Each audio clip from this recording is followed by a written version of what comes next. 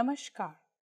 Welcome to our online course, Current Regulatory Requirements for Conducting Clinical Trials in India for IND, Investigational New Drug and New Drug. I welcome you all to the joy of learning. This course is a new course. We have named it as version 2 because the first online course, which is Current Regulatory Requirements for Conducting Clinical Trials in India, was launched in early 2019. Around 1047 people have registered for this course and around 222 participants have taken exams. 13 have fared well with gold, 90 have got silver and 75 have scored elite class. This course was passed by majority of people, 217, and only 5 people had an unsuccessful attempts. So from this course 1, we have received several feedback, and those feedbacks were studied in detail, and we had planned for this course to be revised, but luckily in 19th March 2019, the New Drugs and Clinical Trial Rules was released by Government of India, and that gave us a more impetus to have this new course, which is the Current Regulatory Requirements for Conducting Clinical Trials in India for IND, that is Investigational New Drug, and New Drug. We also have another course which is launched along with this course, and that is on medical devices. That course is known as Regulatory Requirements for Medical Devices, including IVD, that is in vitro diagnostics in India. That is also a version 2 because the earlier course was launched in early 2019. Now this course, when we designed this course, we developed this course, we had several discussions, and this course was a lot of effort by many of the people. It is primarily developed by CDSA, Clinical Development Services Agency, which is an extramural unit of Translational Health Science and Technology Institute, THSTI, THSTI is an autonomous institute under Department of Biotechnology, DBT, and it comes under Ministry of Science and Technology, Government of India. This course content was primarily developed by CDSA and CDSU. So the CDSU plays a very critical role and a very strong role in this course. So many of the course lectures were actually written by regulators. They have been reviewed by regulators and they have been recorded by regulators. So we have majority of regulators taking up these lectures. So as I mentioned, the course is reviewed for its content and quality by the Indian drug regulators, CDSCO, Central Drugs Standard Control Organization, which is under Ministry of Health and Family Welfare, Government of India. This course has several faculty have taken lectures. There are around 24 lectures. It's an 8-week online course. And we have a disclaimer for all the lectures because the information which is provided in this course and within this presentation is based on presenter's expertise and experience and represents the views of the presenter for the purpose of training. So this course, as I mentioned, was why it started or why we thought about it. We had actually contemplating about a revised version of the course, and as I said earlier, fortunately the New Drugs and Clinical Trial Rules was released on 19th March. So as you know that as prescribed by the Drugs and Cosmetic Act 1940 and also the New Drugs and Clinical Trial Rules 2019 and thereunder, it is a prerequisite for anyone who is involved in clinical trials, new drug development, to know this rules and regulations if they are planning to submit any document or seeking any regulatory approval in India. So in recent years, there have been many changes. A lot of amendments have come in the field of clinical trial as well as new drug approval. And the regulations, as you know, are dynamic in nature. They keep on changing. So we have tried to address this to a great extent this course will keep revising as and when new information comes in, and your feedback as such is very important to make this more content-based course. So this course we have tried, the most important thing is that I have always faced people telling that regulations are difficult to understand, it's tricky, it is easy to misinterpret or have confusion related to that. So we had tried our level best to make the language as simple as possible and make it as with examples or cases wherever possible. We have tried to do that. That's the reason we have always taken help of the current regulators as well as former regulators to take these lecture sessions, and you can feel them that what is their perspective about that. So when you hear that or from them, you will have, I think you will have a better clarity to this.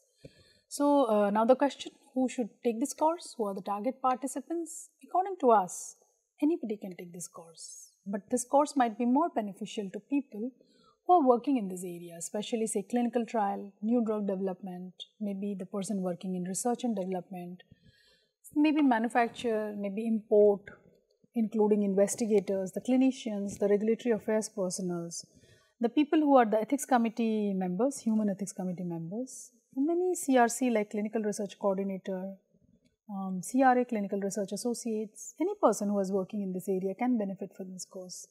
If you ask industry, I think pharmaceuticals, biotechnology industry, the CRO industry, the contract research organization. Over the past few years, we are seeing that many of the academia is getting interested in taking up this clinical trials and new drug approvals, and for them also it's a unique way for them to know about this through this course. They can take this. So the earlier course, which was launched in early 2019, was a 4-week course with 12 lectures. This time the new drugs and clinical trials rules is quite a big, it's a big course, and even with 24 lectures we felt that we could have done more. So it's a 8-week course, so that means you will have 8 assignments, exam. If you're willing to take an exam, I will suggest you should take this exam because it will help you, and maybe the certificate might be beneficial to you for your future, and it's a unique experience. And I have spoken to many people who have taken the exam last year, and if you've seen that many people, out of 222 people who took the exam last year, 217 have passed. So for them, I think so it's a great journey, and if you are not willing to take an exam, this course is free for you. So you can just enjoy the course. So what will you learn after 8 weeks is that we have tried carefully to keep the lectures in a chronological order best in the interest of you. So you will learn about the new drugs and clinical trial rules in a better way. You will understand how the things are done when you manufacture it, when you import it. You will also know about various essential documents which are required by the regulators when you want to say take any approval for clinical trial from the CDSU, who are the Indian drug regulators. You can also know how to conduct trials, especially new drugs, IND, investigation in new drugs.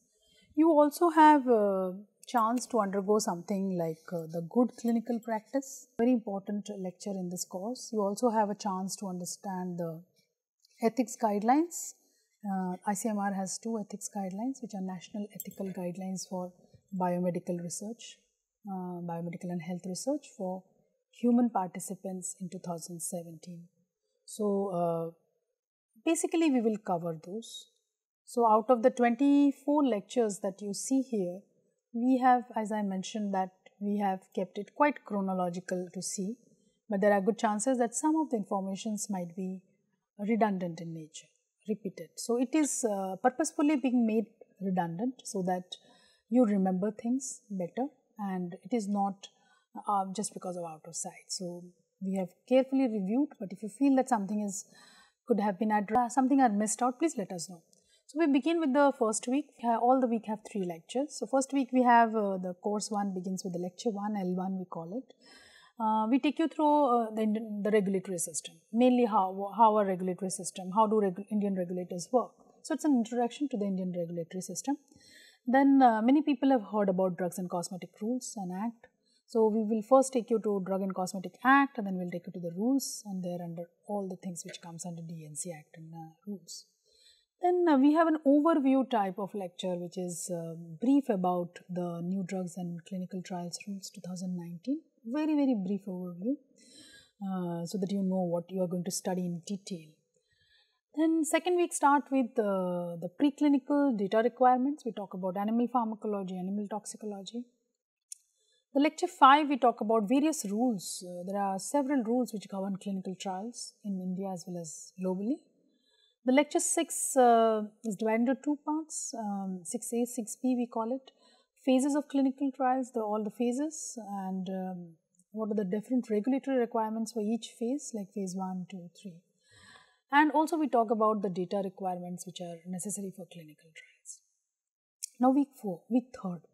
So last year course we did not address the bioavailability and bioequivalence area altogether. So this time we have 2 dedicated lectures for this. The people who are working in BAB area, I think so it's a good news for them because they got to hear from the regulators what are their perspectives, regulators' perspectives about BAB study and the study centers. So it will really benefit you.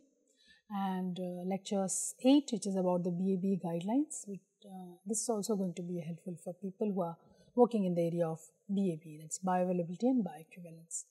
Lecture 9, which is L9, talks about ethics committee registration. This ethics committee is about human ethics committee.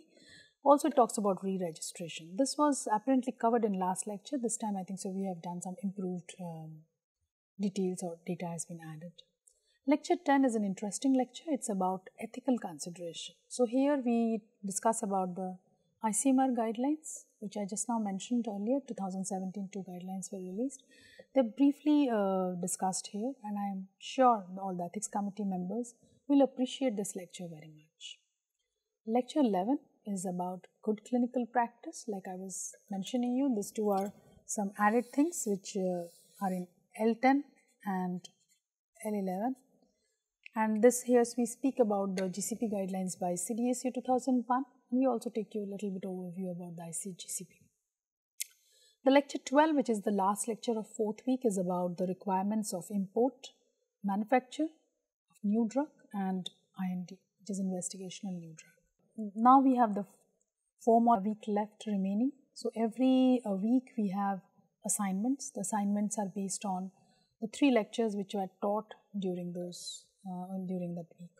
So week 5 we talk about some important issues which we felt were missed last time. Lecture 14 talks about discuss about the special concern, and this was earlier there in the earlier course. We have tried and see what can be best done. Then lecture 15 we talk about the various guidelines which are related to clinical trial. Like earlier lecture we have spoken about all the rules which are related to clinical trial. Here we are talking about all the guidelines that are related to clinical trial. Now comes the week 6. We discuss about the protocol. So we discuss what should be the content of a proposed protocol, which is very important when you conduct clinical trial. And then we talk about the next lecture is lecture 17. We talk about what are the content of the clinical trial report. That's also extremely important. The CSR, the clinical study report, is the report which you submit to the regulator after the trial is over, and it's very important to understand the regulator's perspective about what they expect from both protocol as well as report. I'm sure these 2 lectures, L16 and L17, is going to help many of the people who are working in this area. Lecture 18, post-marketing assessment. Post-market assessment has been addressed in the New Drugs and Clinical Trial Rules quite briefly, and we'll cover them. We also discuss about the clinical trial compensation in detail. Then we have the last 2 weeks remaining, week 7 and week 8. Week 7, we have a very interesting lecture, which is L19. We talk about all the common observations during the submission of clinical trial protocol. This is pretty interesting one because it will help you to find out what regulators feel at their end when you accept protocol, and what are the things you should do and you should not do. And this lecture is definitely going to help many human ethics committee members, investigators, pharma, biotech, or even industry academia a lot. Similarly, sites for hospitals and various ECs, it's a very interesting one. The L20, the lecture 20 talks about the common observations during the clinical trial or ethics committee site when there is an inspection. What the regulator find out, what is the most common thing what they see, whether it's protocol deviations or documentation lacunae there, so that all are discussed there. Lecture 21 is about new drug development and discovery. We felt that this can be adequately addressed here. Lecture 22 is like, we started with lecture L3, we talk about the important points. Here we speak about what's new. So we cover what was not existing at all and what are the things which the new drugs and clinical trial rules have addressed. So it's a very pretty interesting lecture, lecture L22. And online submission, we have Sugam online submission and which is 23A, and we have another online submission which is CTRI, Clinical Trial Registry of India, and that's very pretty interesting lectures. You will surely enjoy these lectures. Lecture 24 is the last lecture of this entire course, and it talks about all the tables you see in the new drugs and clinical trial rules. The contents are described in little detail so that you understand the tables better. This course has many people, many faculty who have spoken. Like Professor Y.K. Gupta, he has taken lecture 22, and Dr. Nandini Kumar, she has taken lecture 10, L10. The entire CTRI team, Clinical Trial and Registry of India, the entire team, Dr. Vishnu Rao, Dr. Mahua, Dr. Atul, Dr. Tulsi, they have taken the CTRI lecture, so you hear from horse's mouth. All the CTRI people tell you how to work with the CTRI submissions. So, as you know, this course or any course in matter is a matter of team effort. It's not possible to do that alone and maybe a small team of ours. So, the CDSA training team only has 3 people, including me. So, it's very tough for us. It is only possible because few people have really worked hard along with us and made it possible. So, I think a big applause should go to Dr. T.K. Sable, Dr. Dhananjay Kumar Sable, who is an assistant drugs controller at CDSU headquarters in New Delhi, who had been working for past 1 year with us, the earlier course as well as this course, to make it possible. It was really a lot of effort by him, and I should never forget Shri Arun B. Ramteki, who is a former Joint Drugs Controller of India, CDSU headquarters, and he is the Consultant Regulatory Affairs at CDSA, and he has been the backbone behind both the courses. He had started with the initial drafting of the lecture, which is a crucial or a cornerstone for this development. So, these 2 people have really contributed. And I must not forget my team members, Ms. Vandana Chawla, who is a training manager at CDSA, and Jitendra Ahuja, who is our training coordinator. They both have really put in a lot of efforts to see what you see today. So, it's a lot of effort by team. I also thank Professor Usha Menon, who is a mentor and strategy leader at CDSA, because she has been constantly working with us and mentoring those what she feels from a perspective of a user or a participant, and had been a strong support behind this. I also thank Dr. Nitya Vadhva, Assistant Professor at THSTI and Faculty in Charge at CDSA. She had been also very supportive to make this possible, clear all the hurdles that we face. Because of them, I think so it's possible.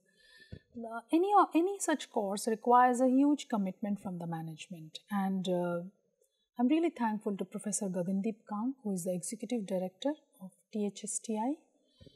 She had been a very strong support, and it was her vision to take this forward for this first course launch as well as the subsequent launch of version 2. So they really have contributed in building up this course, and we have many more, thinking about many more such courses in the way forward. There are various contributors, as I said, the Dr. Nandini Kumar, who is a former DDG at senior grade at ICMR, Indian Council of Medical Research, who has taken this lecture L10 on ethical considerations. Professor Y.K. Gupta, he is the project advisor at THSTI and CDSA, and had been the former Dean of All India Institute of Medical Sciences, New Delhi, and was heading the Pharmacology Department at All India Institute of Medical Sciences, New Delhi for a long time. So he has been a great support towards this. And Dr. Vishnu Rao and the entire CTRI team, as I mentioned, they took lecture 23B, which includes Dr. Mahua, Dr. Atul and Dr. Tulsi. This course is on regulations and we are talking about current regulatory requirements. I doubt whether this course would have been successful without a current regulator. So I think so the current regulator's contribution to this course should be applauded. They are terribly busy, they have huge commitments and they have really no time. In spite of that, I think so everybody, in spite of the hectic schedule, they had worked with me over a period of say 1 year to few months and recorded these lectures on Saturdays, Sundays, holidays, just to make it possible. So I really salute to their commitment because they believed along with us that knowledge is for sharing, and if they share their perspective as a regulator, I think so the nation will benefit from it. So I must thank the leader, Dr. V.G. Somani, who is the Drugs Controller General of India, for allowing us, supporting us and strongly promoting this online course so it reaches you. So thank you, Dr. Somani. Dr. K. Bangaru Rajan, I cannot forget the first support which I derived from him. So when we started this course way back in 2018, planning to roll it out in 2019, it was the first time and we had several hurdles. We didn't know how to do a course. We literally learned from scratches, and it was a strong support of Dr. K. Bangaru Rajan to hold our hand and make it possible. It was not possible without him. If he had backed out even for a single day, I think so we had to have crumbled down. I also thank Dr. Ishwara S. Reddy, who is the Joint Drugs Controller presently, and that time in the course 1 he was the DCGI that time. He has been a strong support in the earlier course as well as this. I thank them. Of course, I mentioned that this course has got lot of contribution and efforts from Dr. Dhananjay Kumar Savle, who is the Assistant Drugs Controller at CDSCO headquarters, and he has literally worked day and night, changed many slides and have taken a lot of pain and efforts along with his entire CDSCO team at CDSCO headquarters to refine them, and so that we can ensure that only correct information reaches you. I also thank Dr. Rubina Bose, who is the Deputy Drugs Controller, West Zone at Mumbai of CDSCO. She's very busy person, but in spite of a busy hectic schedule, she took her weekends off, holidays off to record for this course. I cannot thank her enough, because when you have very less time and you try to do it out of a lot of efforts personally, it really makes a lot of difference to the team spirit. I also thank all the CDSCO team members who had contributed, and I really feel proud that we are all able to make this together for a greater public good. This course was first conceived and delivered during our first early session with NPTEL and IIT Madras. Since 2018 that we are working with Ms. Bharti from IIT Madras, the entire NPTEL team, they had been a very strong support, very prompt, very positive, very supportive. I have never heard them saying no for the last 2 years, and unbelievably they are effective and prompt. So thank you, Bharti. We have this time Mr. Mahesh, who is helping us with all the recordings, editing, post-editing. We have Lakshmi, who is helping us with all our teaching assistants and assignments. I'm really thankful to them.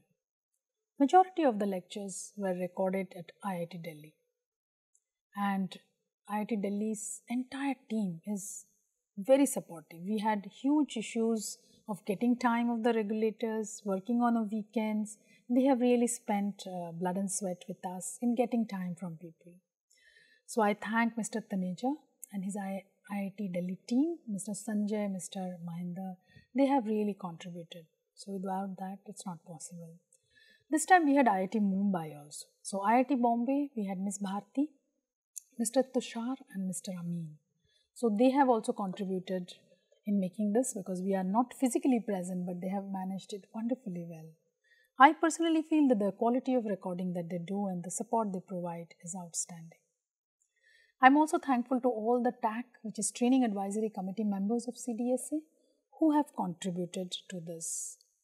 especially Professor Y.K. Gupta, Professor Sinjini Bhatnagar, Professor Gagandeep Kang, Dr. Vishnu Rao.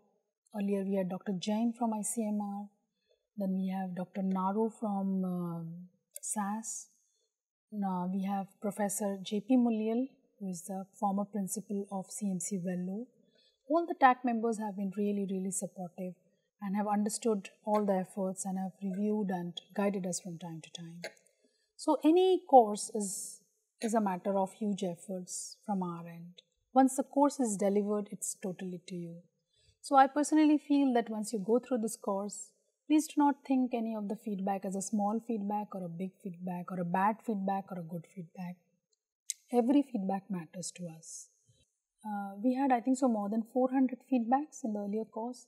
We have read each and every feedback with utmost sincerity, and we have implemented majority of them in version 2. So when you write to us, please be ensured that we will definitely go through your feedback and we will try our level best to address those. So that means this course matters a lot to us and your feedback matters a lot to us.